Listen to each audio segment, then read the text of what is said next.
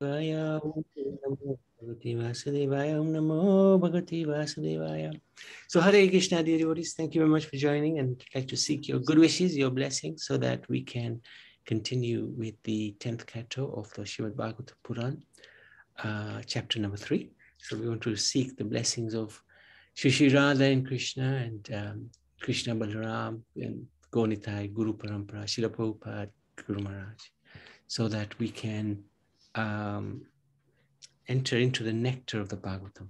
Of course, we're only doing a very quick overview, but the nectar still is there.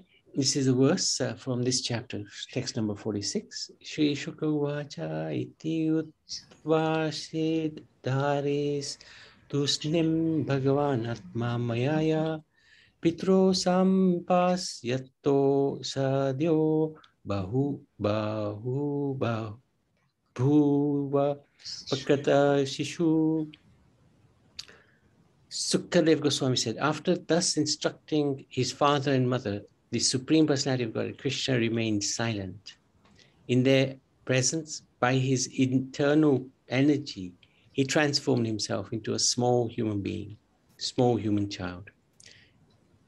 In other words, he transformed himself into his original form, Krishna Stu Bhagavan Swayam. So we'll come to that later.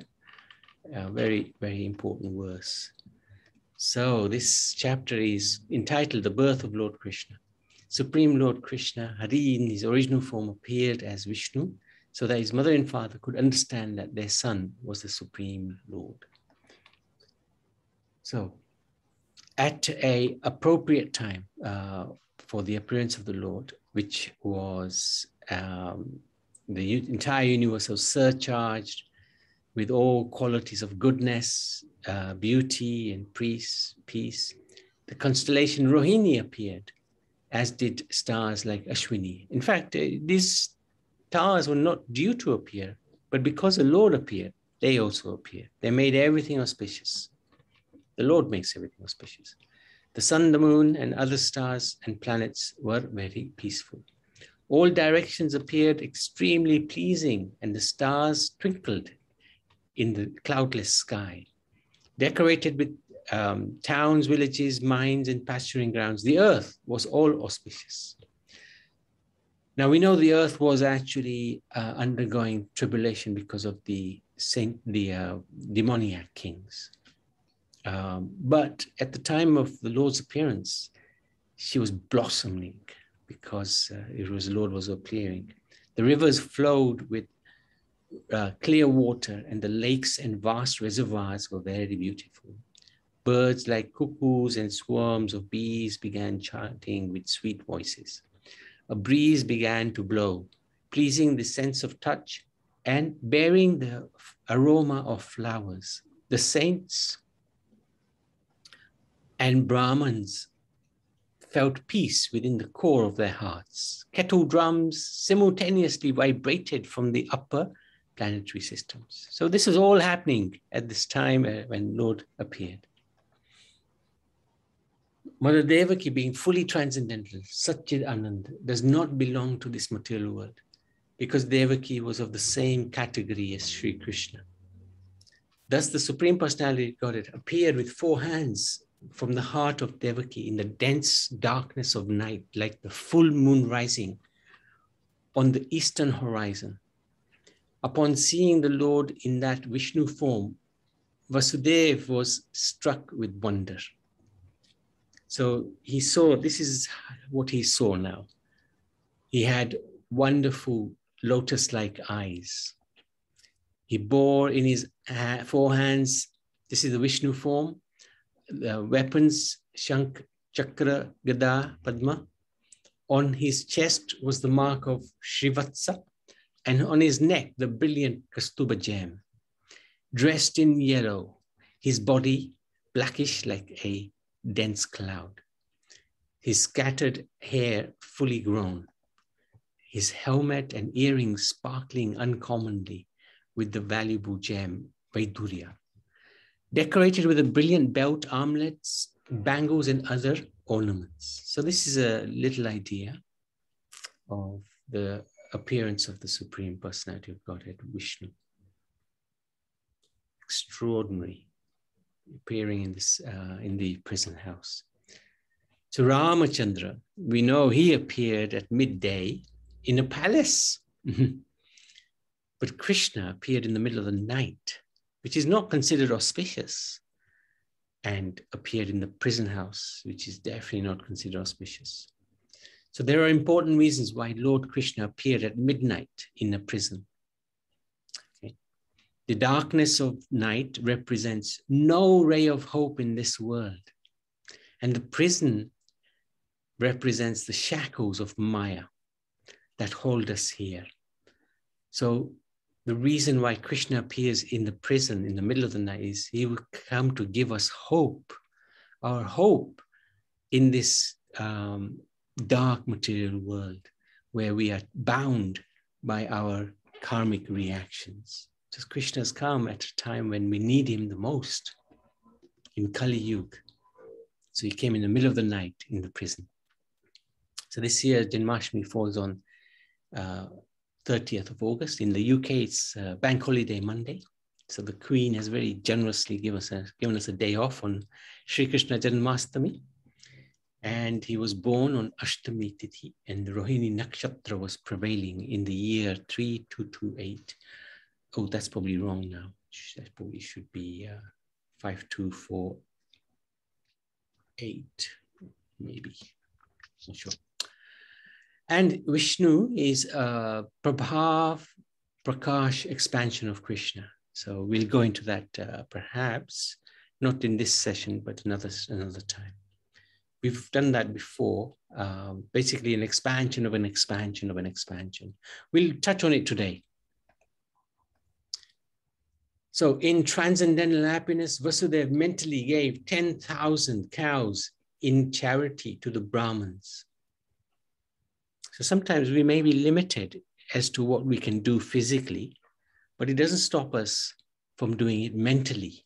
This is the beauty of Bhakti Yoga, especially in Kali Yuga. We can, even just thinking about a spiritual activity, derive the benefit of that activity. Don't actually even have to do it. Of course, if we do it, it's better. But there may be circumstances where we are unable to perform bhakti. So we can do it though, mentally.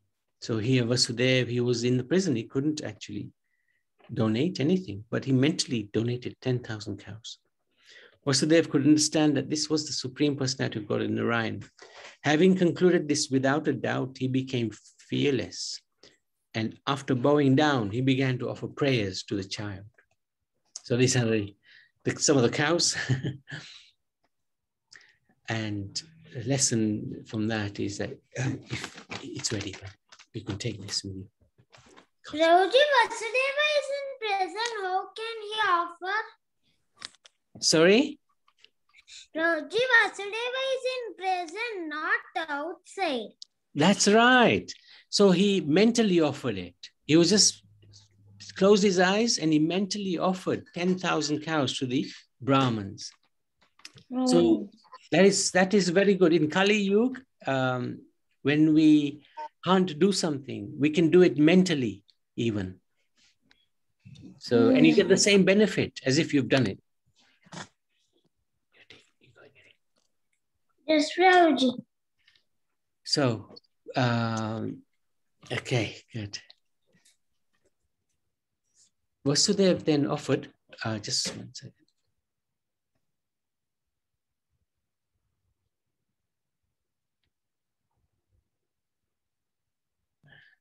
Vasudeva then offered prayers to the Lord. He addressed him as the Supreme Person, Parabrahma, the Super Soul, who is beyond duality and who is internally and externally all-pervading. The Lord, the cause of all causes, is beyond material existence, although he is the creator of this world. So this is sometimes a little difficult to understand. He's creator, but he's also beyond it. He's not affected by it. He's not bound by the rules that he creates. When he enters this world as Paramatma, he's all-pervading. Andantara sta paramanu, chayantara sthana. Govindamadi purusham tamaham bhajami. Yet he is transcendentally situated. For the creation, maintenance, and annihilation of this material world, the Lord appeared as Gunavatars, Brahma, Vishnu, and Maheshwar. His form is transcendental to the three modes, material modes. Yet for the maintenance of the three worlds, he assumes the white color of Vishnu in goodness. For creation, which is surrounded by the quality of passion, he appears reddish. And at the end, when there's need for annihilation, which is surrounded by ignorance, he appears blackish. Thus Vasudeva offered prayers full of meaning to the Lord. So these are incredible prayers by the Vasudeva in the prison. Then Devaki, it was her turn. She followed her husband by offering prayers describing the transcendental nature of the Lord, how everything emanates from him, being the cause of all causes. Fearing comes and seeking protection from the demoniac king, and also desiring that the Lord not be understood by atheistic and materialistic people. She prayed that the Lord withdraw his transcendental four-armed form and appear like an ordinary child with two hands. So she begged the Lord, please hide yourself, please protect yourself, and don't make yourself visible to the crazy people around this world. So this is a little idea.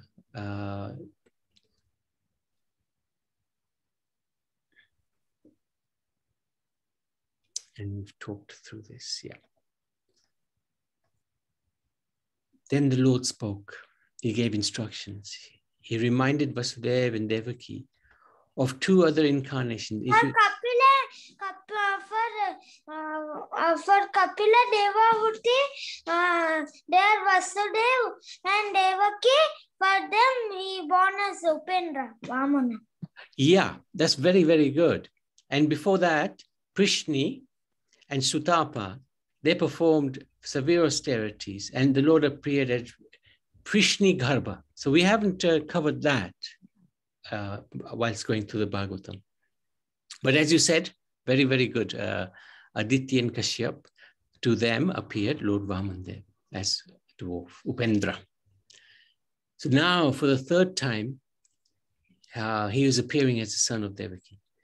The Lord showed his form of Vishnu, just to remind them of his previous births. Otherwise, if he had appeared as like an ordinary human being, they would not have believed that the Supreme Personality of Godhead, Vishnu, had indeed appeared. So that was the reason why he came in the four-handed form. Then the Lord transformed himself into baby Krishna, his original form. Krishna's tu Bhagavan Swam. So that's the verse that we read. And this is a little idea of the sort of expansions and incarnations and avatars of Lord Krishna. So this is Krishna's tu Bhagavan. We've read that in the Bhagavatam, in the first canto, I think second chapter. Krishna is the original Supreme Personality of Godhead. That is also confirmed in the Brahma Samhita and many other scriptures. From him expands Balaram, then the first quadruple expansions. Then comes Narayan from Shankarshan. Then the second quadruple expansion of Vasudeva, Sankarsana, Padumna, and Aniruddha. And again, from Sankarsana appears the three Vishnus. So this is what it means by plenary expansions. These are all as powerful as Supreme Lord Krishna, but they're expansions of Krishna.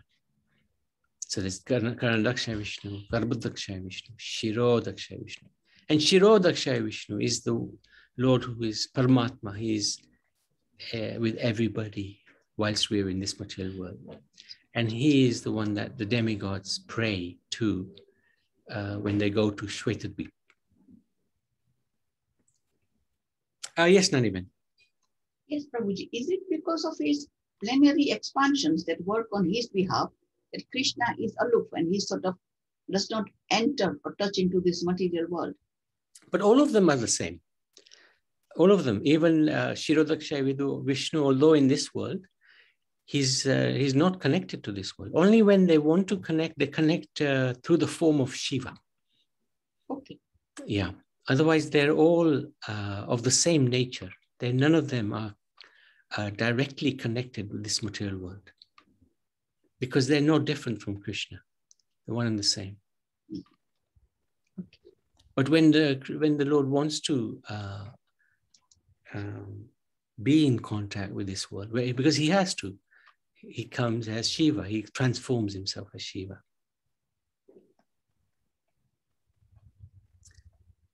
So the Lord then decided to leave the prison house of Kams. At that very time, Yogamaya took birth as the daughter of Yashoda. By the arrangement of Yogamaya, Vasudeva was able to leave the prison house and save the child from the hands of Kams. So this is he actually directed Kams to take him to the house of Nand at Gokul and swap him with the baby girl. And Vasudeva, what did he say? No, I can't do it because I'm in prison. I've got shackles and there's guards. No, he didn't say that. What he said was, I will do what you want. So sometimes we may have this situation that, we've been given a task to do. But if we have a positive attitude, like Vasudeva, then anything is possible. Maybe a really hard task. Undoubtedly, it will be hard. But if we maintain that positive mood, then the Lord will help us, like he did here. So what happened? For Vasudeva to be able to take Krishna out of the prison, 3 things happened. The shackles were broken, right? There were shackles on his arms that were broken. The doorkeepers fell asleep, the guards, and the doors automatically opened. So 3 things happened. So if we have a positive attitude, these 3 things will happen to us as well. What are those 3 things? What are the lessons from those 3 things? First one, the shackles are broken. Our karma will be finished. If we are acting in devotional service, even it may be very difficult, challenging, our karma will be finished if Krishna is in our heart. Daddy, you have internet issue. Again. Okay. Now I can hear. Now you can hear. Okay. 1 second. Let's check this out.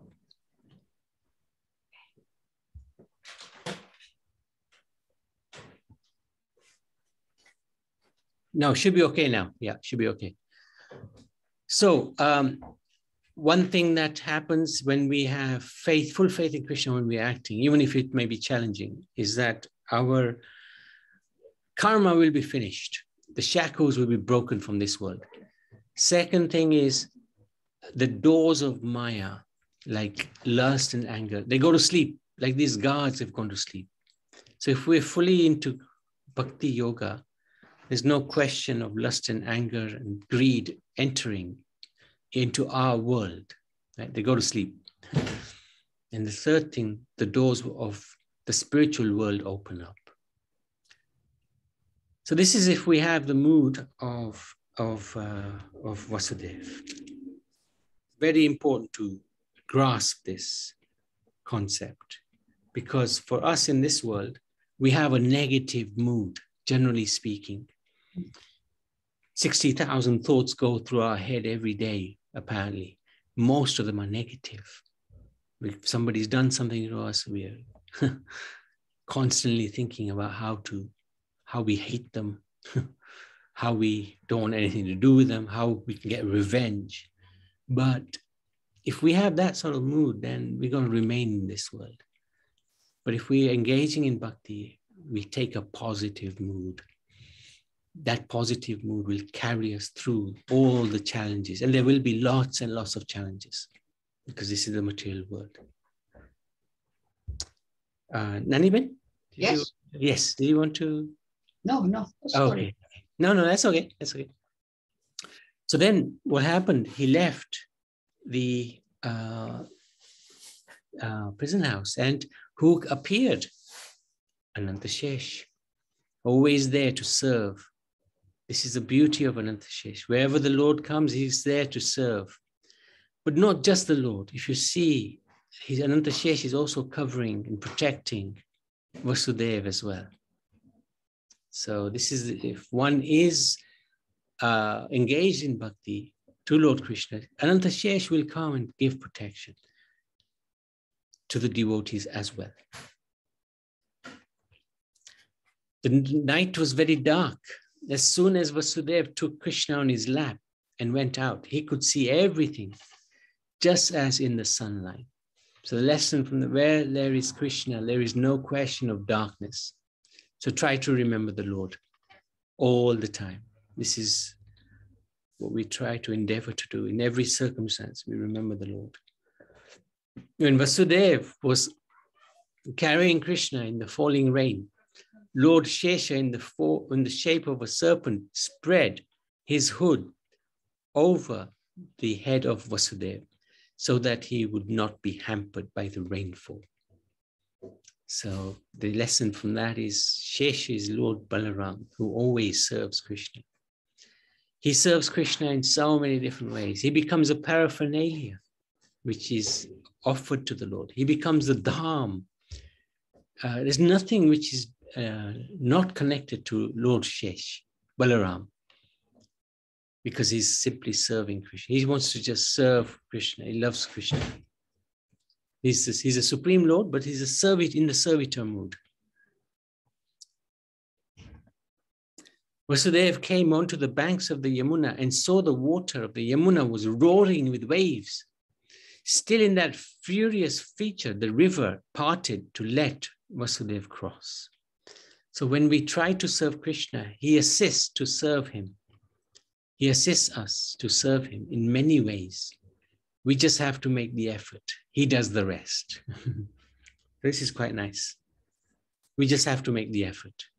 Like he said to Arjun, you just do your duty and leave the rest to me.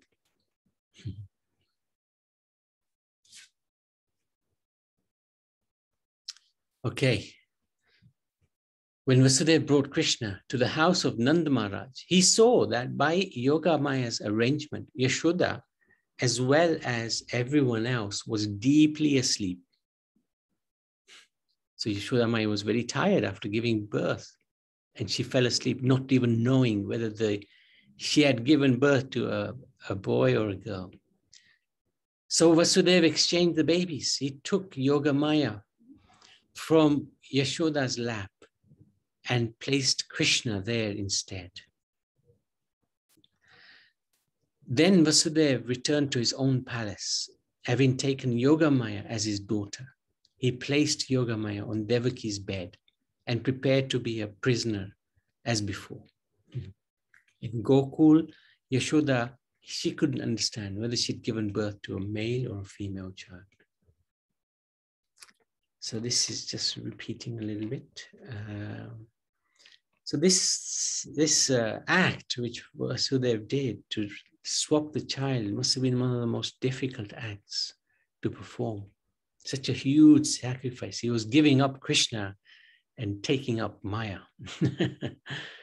Sometimes in life, great sacrifices have to be made. That was probably one of the greatest sacrifices, giving up Krishna. But he was ordered to do that by the Lord. And as having a fatherly affection for the Lord, he wanted his protection away from Kamsa. But sometimes we also may have to face some difficult decisions in our lives. So as long as we take shelter of the Supreme Lord, he will protect us and guide us through those difficult challenges.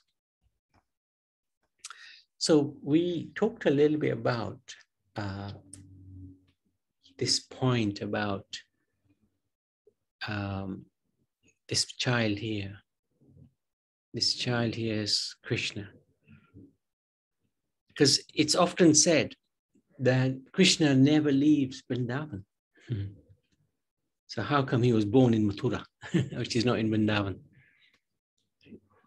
So when we did Damodar Leela, we went through this point, and I was just thinking we could just revise this again. In the maternity house of Nanda Maharaj, unseen by anyone, Vasudeva exchanged his own son for the newly born daughter, Yogamaya of Yashoda, and thus returned with the girl to the jail in Mathura. When Kamsa got to know that the child destined to kill him had taken birth, he immediately rushed to the prison to kill the child. But the girl in Devaki's arms was no ordinary child. She slipped away from Kamsi's grasp and assumed a celestial form, chided the king, disclosing that his child destined to kill him had already been born somewhere else. So this is actually chapter 4. So the question is, had the child not taken birth in Mathura from Devaki's womb? So this is the point. Didn't Krishna actually be born? Wasn't he born in Mathura? Not according to Krishna's younger sister. So this is Yogamaya. The Bhagavatam states that Yogamaya had taken birth from Yashoda, and she is the younger sister of Krishna. Thus Krishna was born to Yashoda, and hence the well-known term, Krishna never leaves Vrindavan. So the point is, this point here, which is where Yogamaya says, your killer is already been born somewhere else. So the implication... Internet issue. Internet issue again. Is he still there? Yes, Prabhuji. Now we can hear. Okay. Okay. I tell you what, I'm going to switch audio.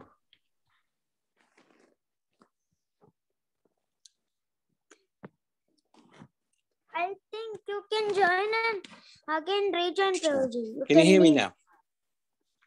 Yes, Prabhuji. Okay. So the idea is, Yogamaya, she said to Kamsa, your killer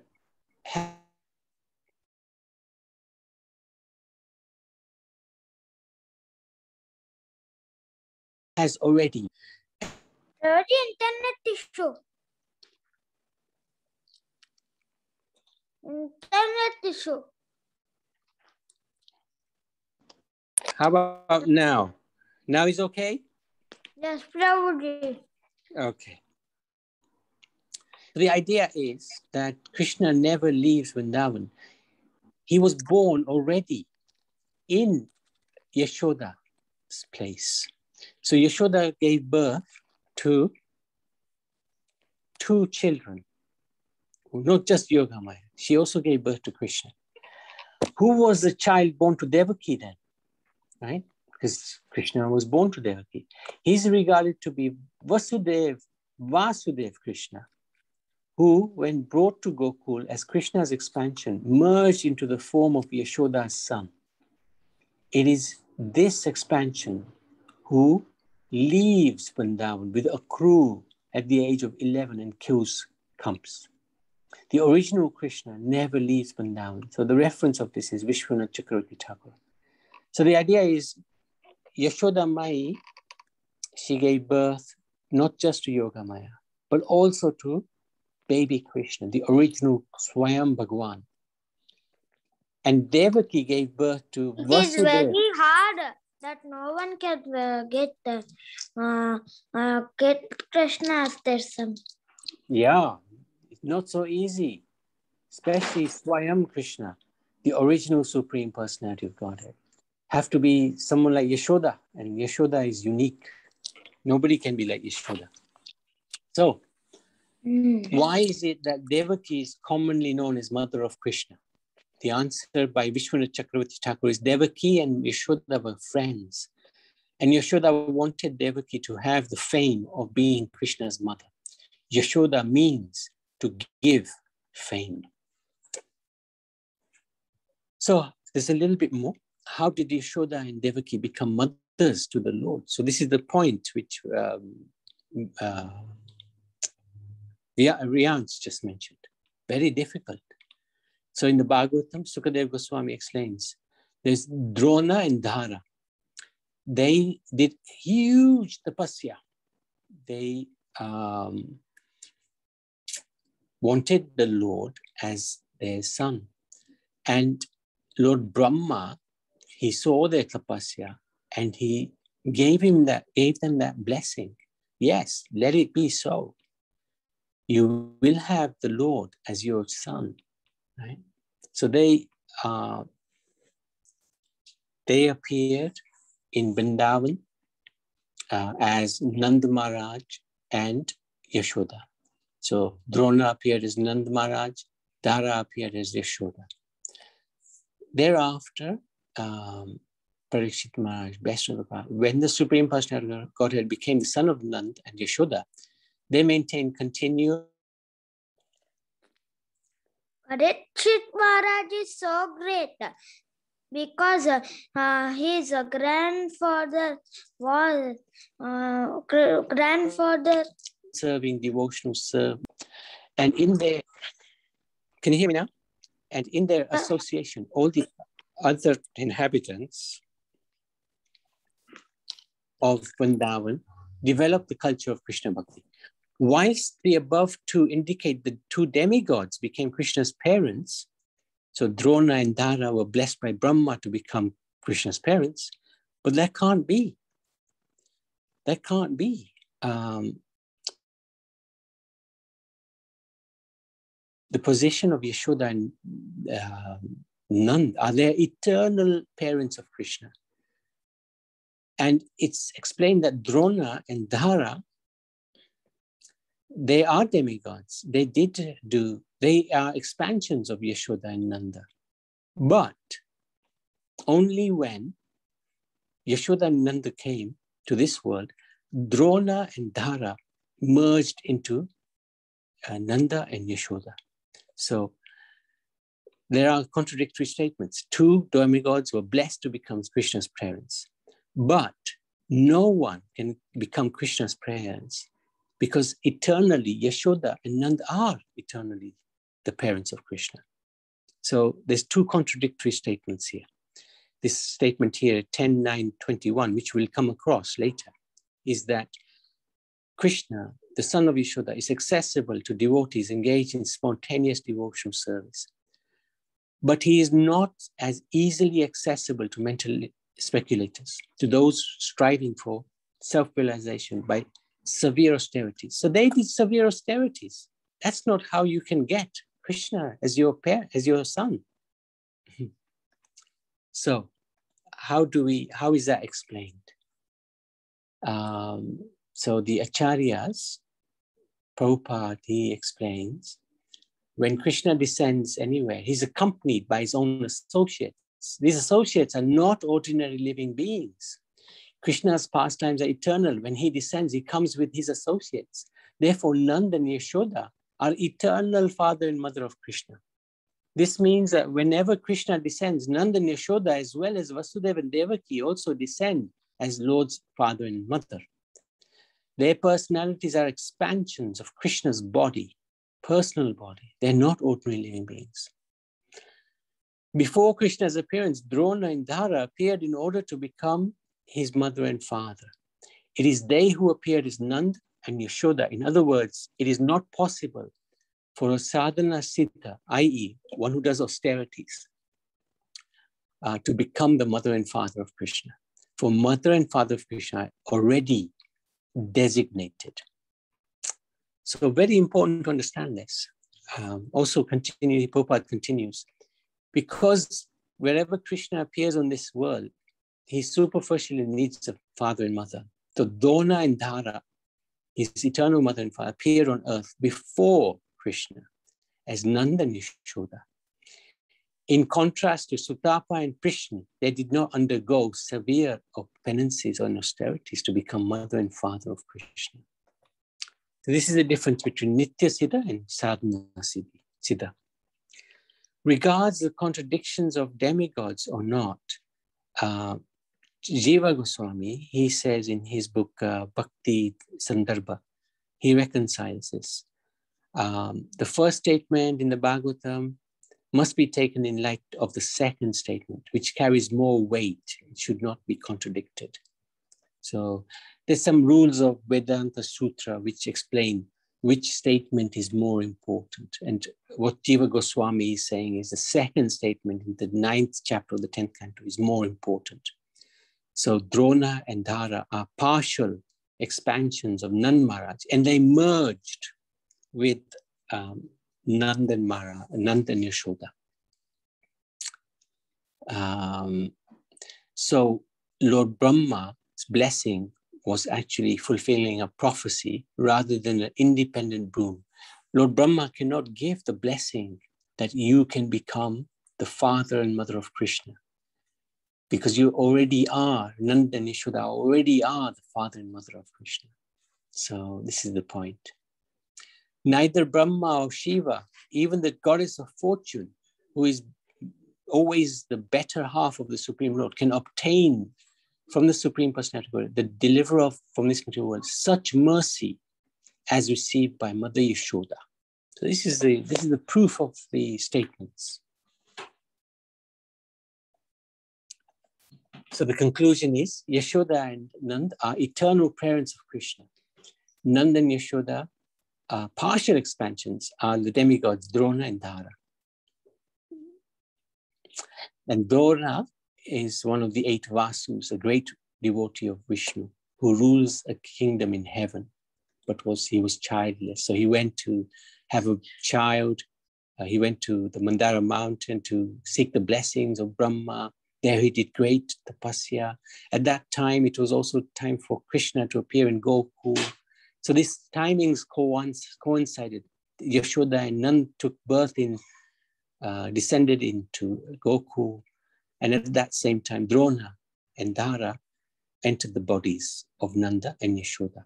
So this is quite interesting how this is explained by our Acharya. Sanatana Goswami describes that just as Krishna's expansions merge with him or adjust themselves as required, the Gokul Vasis can similarly born as partial expansions or full expansions, or they can vary their appearance as per time, place, and circumstances. So when Brahma went to with Gomatha to petition the Lord to protect Dharma, Kshirodakshai Vishnu instructed the demigods to appear in the family of the Yadus. Having received this order, Drona and Dhara asked Brahma for the fulfillment of their desire to have the Lord as their child. So also Vasudeva and Devaki, they also are regarded to be eternal parents, just like Nanda and Yashoda. But they have a different mood from Nanda and Yashoda. Their mood is a little bit more formal. It's not as intimate as Nanda and Yashoda's attitude towards Krishna in parental love. So I won't go into too much detail about that. Yes, Yashoda and Devaki are eternal parents of Vasudeva Krishna in Mathura or Dwarka, whereas Nanda and Yashoda are eternal parents of Krishna in Vrajdam. So there is a small difference between them because the mood and love of Yashoda is uncomparable. Mm-hmm. Vasudeva and Devaki could not enjoy Krishna's childhood pastimes, not just because they were in jail, but also their love was mixed with the knowledge of Krishna's divinity. It would have not been in place in Braja. So they would not have been able to fully appreciate Krishna's nature of, the childish nature of Krishna's pranks. So that's the end of chapter 3 of the 10th canto, Srimad Bhagavatam Ki Jai. So, before we go to Madhusudan, is there any questions or any comments? Anybody like to ask anything? Yes, it all seems quite complicated, but seems to have been made up beautifully by our acharyas, isn't it? It is. It is very complicated. Yeah. You're absolutely right. Because this is a secret. Nobody knows this. Nobody knows, yeah. Acharyas have laid it out, Very interesting. Very, very interesting.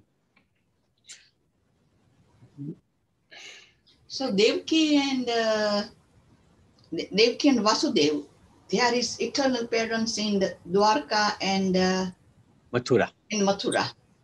And then Drona and Dhara, they are the partial expansions and they merge into the Yashoda and the Nanda Baba.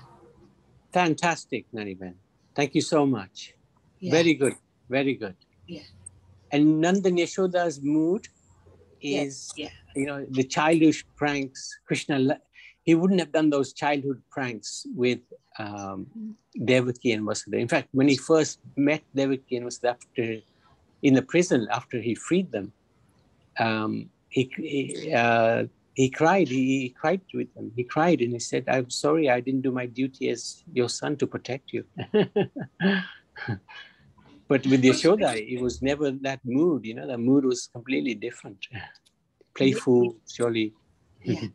Devaki and Vasudeva knew that he was Bhagwan, isn't it, when they appeared? So they didn't forget that. And No. Yashoda never knew that, isn't it? Yeah.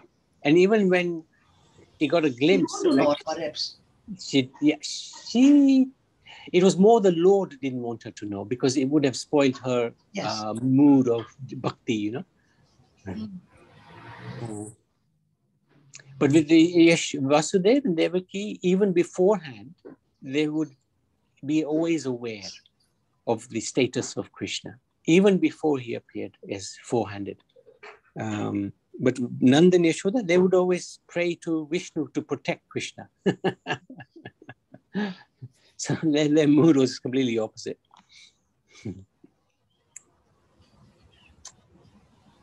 Okay. No, thank you for that, Nariman. You've understood it well. Thank you. It's very mesmerizing, all these activities going on. Trying to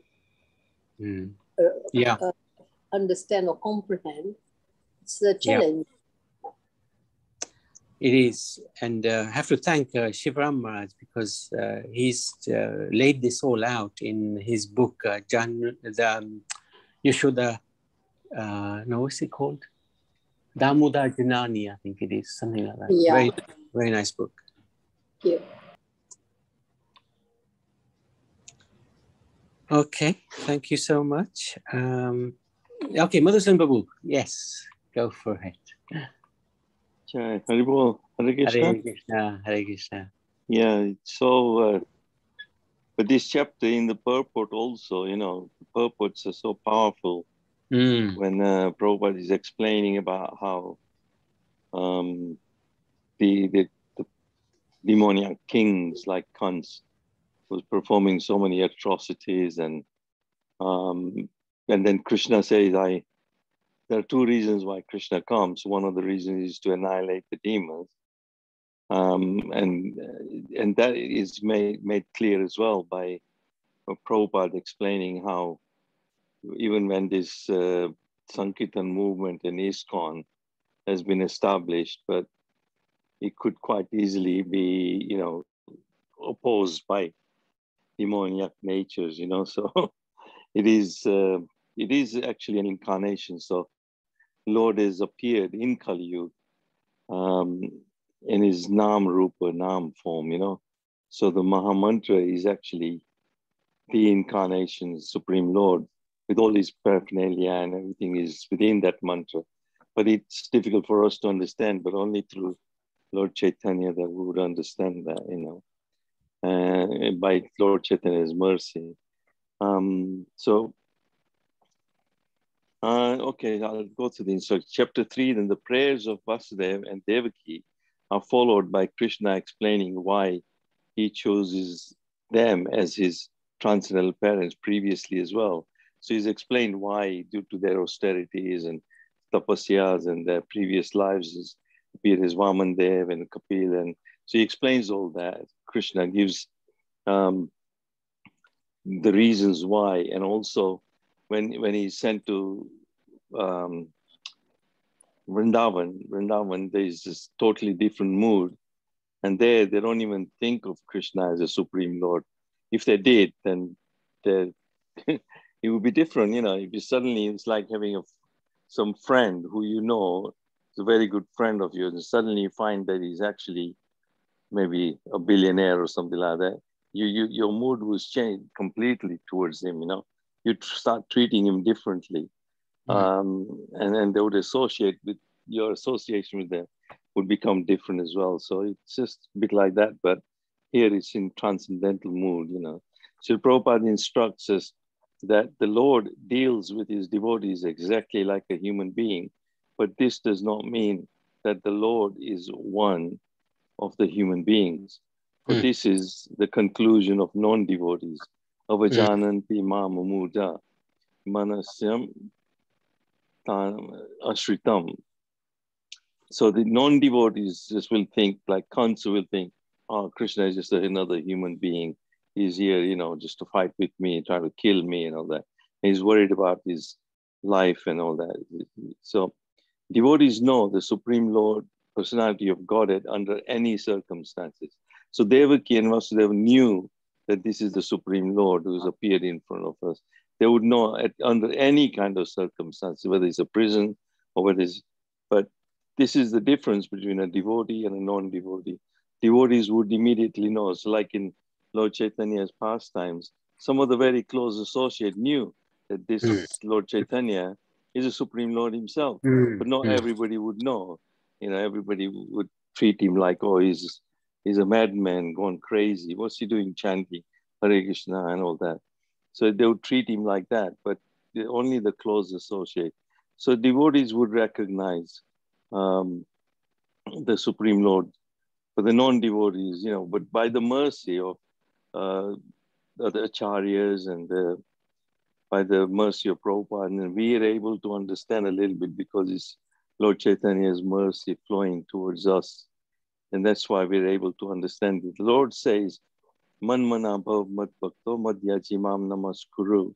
So engage your mind always in thinking of me, become my devotee, or offer obeisance unto and worship. So by just constantly, even in your mind, like Riyansh was trying to ask, he's wondering how can Vasudeva, he's being in prison, donate so many cows. But there was a situation when I was in Middle East and I didn't have any paraphernalia or anything to offer any worship, deities or anything like that. But I would just do it in my mind. I would just think that I'm in front of my deity at home.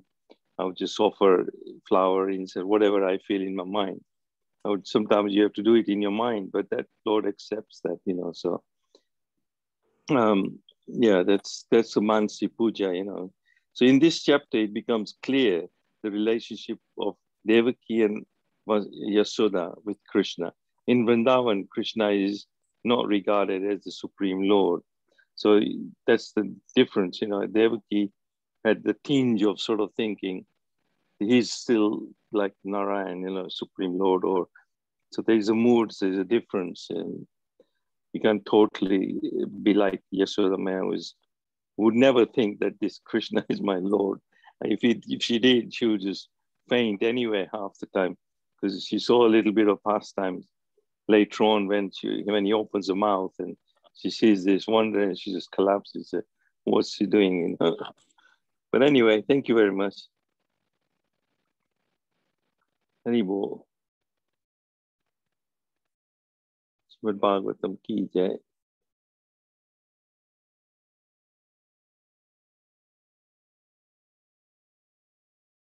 You lost it or what? Yeah, I think now.